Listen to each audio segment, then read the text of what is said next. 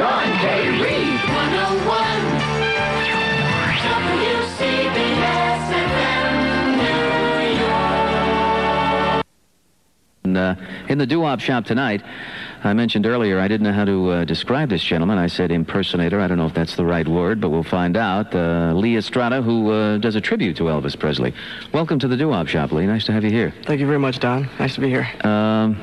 Tell me, what are you exactly? How do you describe yourself? Because, you know, there are people around who do what you do, you know, and a lot of them are called impersonators. How do you see yourself? Okay, back around 1972 when I started out, I was legitimately called an Elvis impersonator because, naturally, Elvis Presley was still alive in his prime, performing around the countryside. And back then I considered myself an impersonator. But, of course, after his untimely passing, we respectfully call the show a tribute to Elvis. And she'll get the right start. All right, we're back, and please welcome back for return visit. I guess when you're hot, Lee Estrada. Welcome, Lee. Thank you very much. Haven't seen you in a while. It's been almost a year or so, hasn't it? Yes, it has. Yeah, for sure. You've been pretty busy, though. Yeah, we've been going pretty nuts lately. Good. I know you go around and you do a nightclub act and a show all about Elvis Presley. You look a lot like him. Thank you. Thank you very much. And they say you're pretty good. Well, I try to be, but this is my 12th year of doing the Elvis Presley show now. Really? How do people react to that mostly? Are they pleased that you're doing it, or are they, what's the reaction? Well, generally the Elvis fans are pretty supportive of it. We all, of course, I'm an Elvis fan also, miss Elvis since his passing in '77, and they appreciate having somebody up there to keep the memory alive. That's great. Well, the music is great too, isn't it? Oh, I enjoy it very much. I'm reading here a piece about you where you've worked with some really top people like Bobby Rydell and Johnny Maestro and the Crest, Fred Paris and the Five Satins, the Angels, Ink Spots. They all think you're terrific. You know, we have a ball every time we open up the show for them. It's a thrill for me because I get to actually be with the original people that opened up the era of music that I'm into. Now, you just came out with a new record. Yes, we did. Tell me the story behind it. Okay, the production of it actually took place locally in Rutherford, New Jersey, Fox Recording Studios. And we got together with one of the record producers, Ron Luciano, my manager, Shelley Rosenberg, and we put together a couple of tunes that we'd like to do in our stage presentation and figured we'd offer that to the public for sale. That's great. And which one are you going to do for us first? We'll do Oh Pretty Woman, which is the classic Roy Orbison tune for you. All right, here's Lee Estrada, everybody.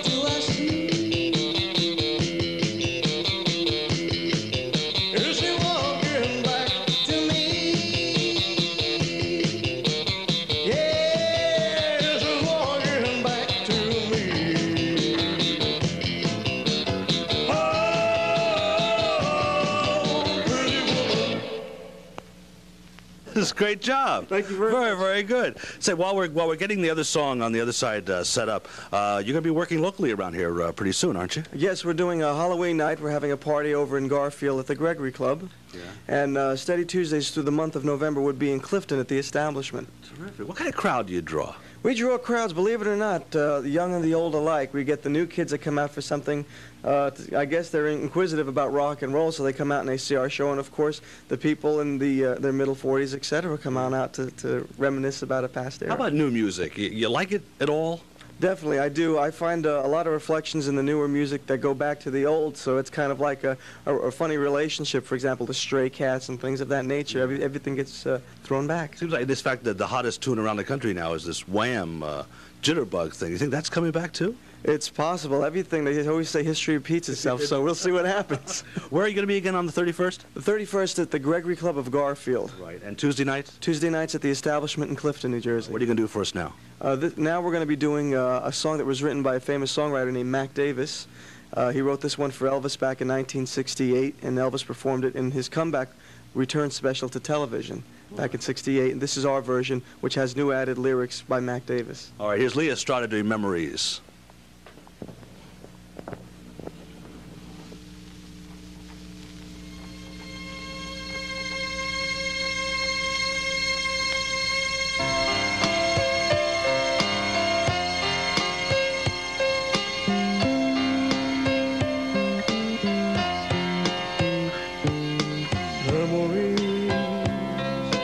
Pressed between the pages of my mind.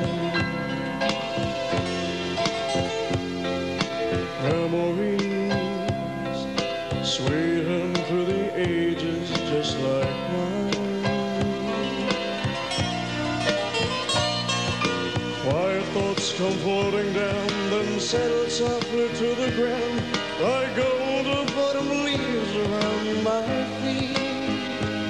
I touch them and they burst apart with sweet memories.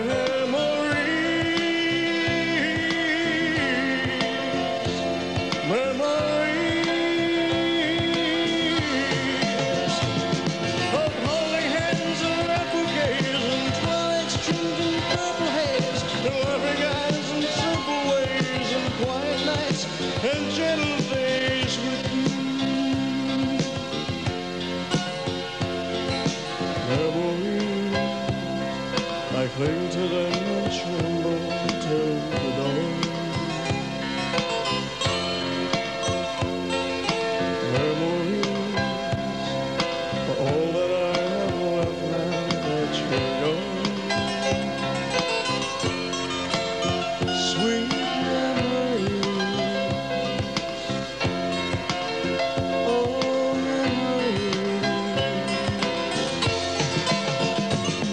Of holding hands in rapid days and twilight's trimmed in purple haze, and loving eyes in simple ways and quiet nights and gentle days.